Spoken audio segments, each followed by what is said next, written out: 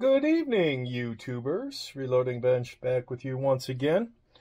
And this is this will be an unpackaging. A bag opening, not a box opening. Not an unboxing, an unbagging. And it's kind of a continuation of where I was with the Brass Prep Center from Frankfurt Arsenal, in that I was, as I get older, rethinking my options. So I have a number of ways to trim, from the most basic Lee, either manual, holding it in the stud and doing the wooden ball cutter, to their quick trim, to, gosh, I think I even have, I have some Lyman trim, a hand trimmer, and then I have the pencil sharpener trimmer. I've got this, well, I don't have this. I've got the Lyman Brass Smith. A whole bunch of ways to trim. And I like the option of the Brass Smith because it allows the flexibility across different calibers. But then there's the adjustment pain in the ass. And that's where things like the WFT and similar devices come in, where it's set at once and it's always there. So for what I would call high volume, and this would be the highest of volume, for high volume bottleneck, I would get a dedicated trimmer. And for years, I have done just that. I would chuck this into the drill. It's like it's all set for that. Chuck this in, and I would do it with, obviously, left-handed. Bench is a little busy right now. I do it left-handed. So it's a two-handed process. And for years, I did it by hand. And then I picked up a pedal. So I was doing the on and off via my foot pedal, so the drill wasn't constantly on. And that's okay. It takes, some wear and tear on the hands because you're constantly, pushing in one direction as this is turning, and sometimes it grabs and it irritates your hand or whatever.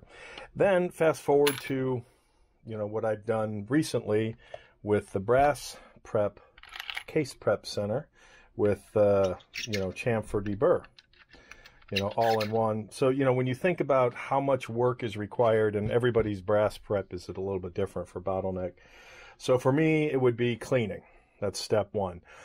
Step two would be depriming and full-length resizing.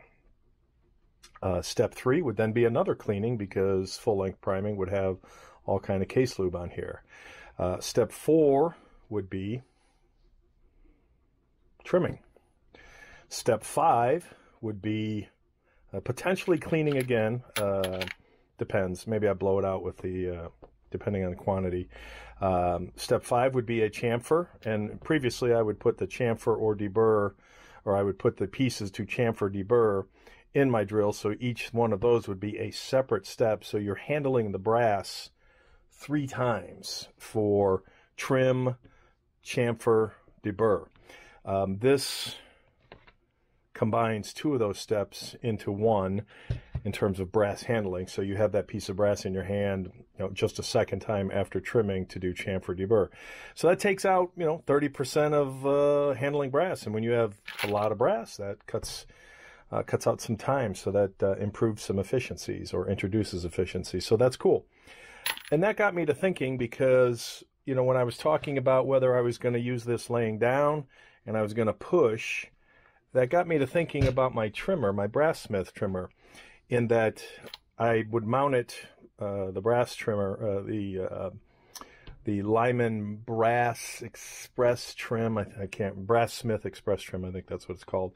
But essentially, the trimmer with a motor. And I'd be pushing, and because I can lock it onto my bench on the T-slot or T-track, it's not going anywhere. But again, I still have that left to right, or right to left push, depending on where I'm installing it. And I'm right-handed, so it would be right to left. And when I was talking about, using vertical pressure for the case prep, I got to thinking, well, what if I mounted my Brass Smith case trimmer in front of me, and then I was pushing, different level of force pushing front to back as opposed to side. I would think it'd be easier, more leverage front to back. You know, I'm guesstimating here. So then I got to thinking, well, if I can do that with the brass smith, what can I do with the WFT to make that easier? And what I've recently done is moved away from the handheld drill, and because I did the restoration on a couple of Craftsman drill presses, I have been chucking this into the drill press at the lowest setting, 600 RPM, and then vertically trimming. And that gets, you know, brass shavings under me, which is, you know, not bad because I put a tray. But it's quicker to have it in the drill press vertically and do that. Still a little bit of challenge with some of the brass in terms of size and ease of use. But again, that's what gloves are for. Or I think you've seen in a previous video, I used the Frankfurt Arsenal primer to lock a piece of brass in, especially for my 5.7 where there's not a lot of brass to grab onto. And I use that to essentially lock onto the brass and then feed that into the trimmers. So brain started churning, and this is what I came up with. So this is my brainstorm. What we are going to attempt, let's see, and this just came today, is, maybe don't even need my fancy schmancy box cutter. What we're going to try is a modification. Oh, look, a bag within a bag. We're going to try a modification for the drill press, akin to what I thought I would be doing with the brass smith. And what this is, and it's probably easier to cut it than it is to anything else.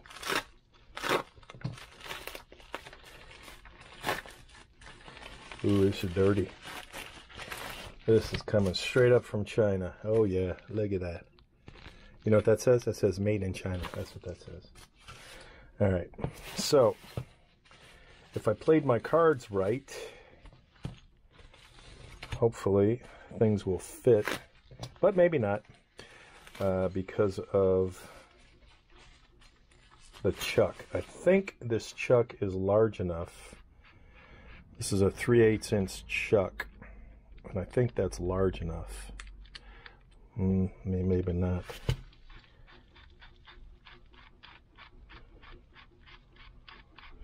Yeah, we should be okay. Yes. All right. So the idea, what is this? Oh, the chuck. Yet another chuck. My favorite chuck. I will show you my favorite chuck. I will be right back. And I am back. Manual chuck, ratchet chuck with multiple. So this is for my drill press, and it looks like for this small chuck, that'll fit just nice, and you just flick the ratchet to tighten or loosen. Like this a lot better than dealing with the thumb and the pressure. Just a personal thing. So what the idea that we're going to do is I would chuck this into the drill press, and this is a right angle chuck, and then I would lock this in like such. Now you know this is cheap shit, right? Okay, we're gonna see how much we can. So the idea would be to chuck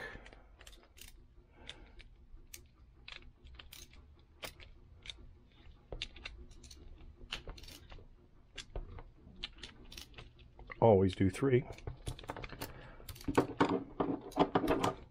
That's a tight fit. So the idea now, hopefully this will work, and we will show this working later, is to chuck this into the drill and And then put a little tray under here, and then I'm just pushing some brass in, just as I would be with, you know, the brass smith that would be potentially mounted to the T-track. So I'm hoping that's a little easier to do, because then instead of trying to, you know, position this correctly underneath the drill press, and yeah, again, it's not that big a deal. Hopefully having it right in front of me is just that much easier and quicker. So the next part of this video will be, I'm going to move the drill press over here because it's easier to do that than to get everything out of the way in the mess of a garage. I will bring the drill press over here, chuck this in, and we'll see what we got. Back shortly. Well, I think we're going to call this a failure.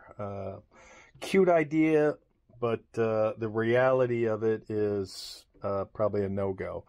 And that is because my desire to have a single hand motion, kind of like I do with the case prep, by inserting brass, depending on where I have this position. I have the drill sideways right now just because of the room on the bench.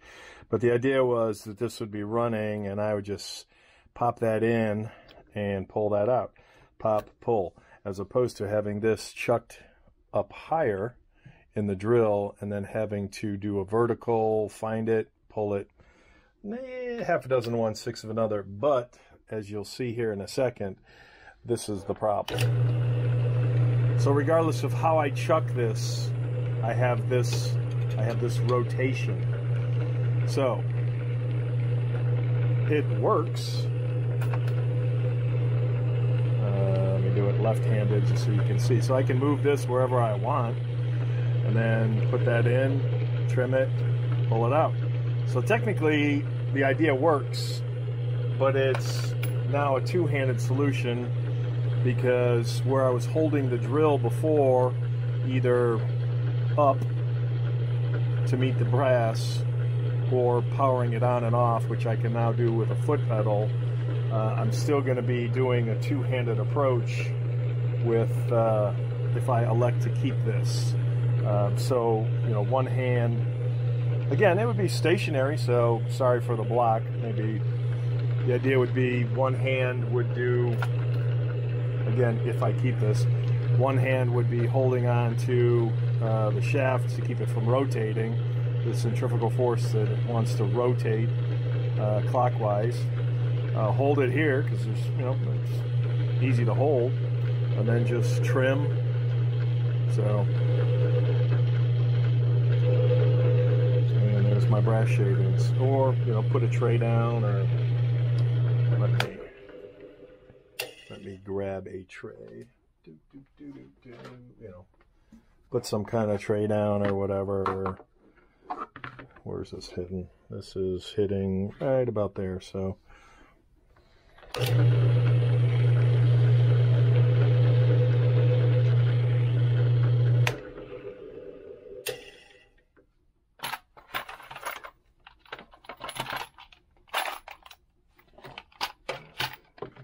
Not sure how I like it. And the drill is sideways, as I said, just because the room on the bench.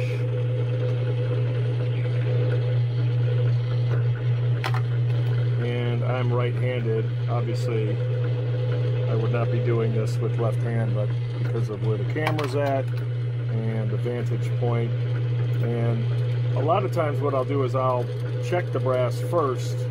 So instead of putting every one of these pieces, I would case gauge check the brass, and the only pieces I'm trimming are the ones that need trimming. Again, half dozen of one, six of another. But I'm not really liking this, in all honesty. So let me go back to the previous method.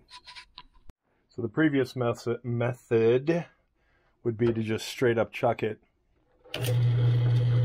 And then we're back to obviously adjust the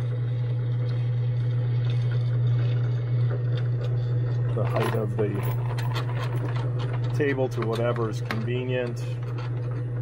So if there's no issues with bumping shit, and then just chuck it, and I'm gonna end up bleeding.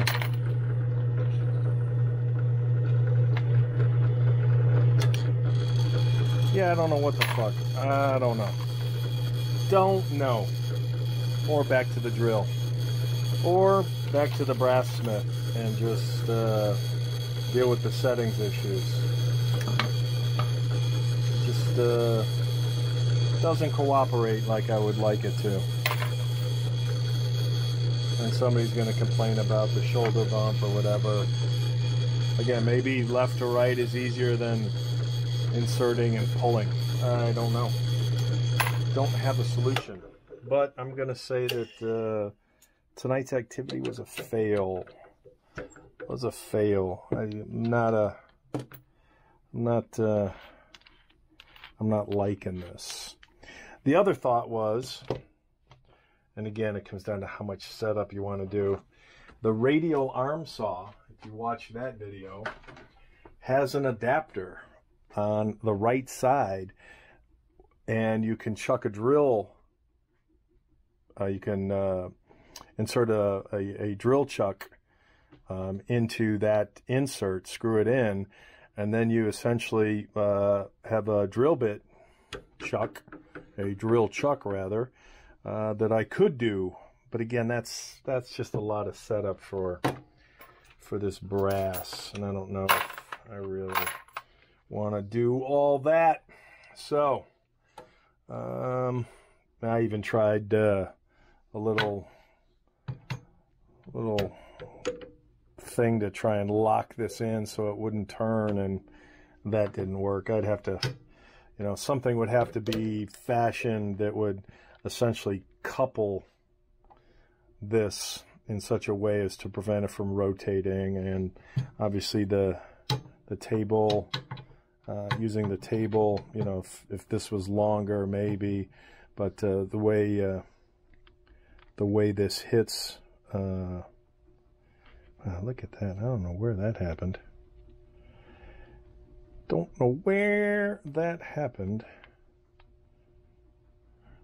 I don't know if I did that or we did that or whatever. There's nothing hard enough to hit this that I'm aware of, unless it hit one of the sides.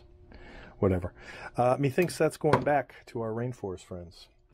I do not think that is a keeper. So we'll call this a Friday night failure. And I think maybe I need some tea to rethink my options here. But yeah, this didn't work. I don't like this. So we're going to scrap this idea. Later.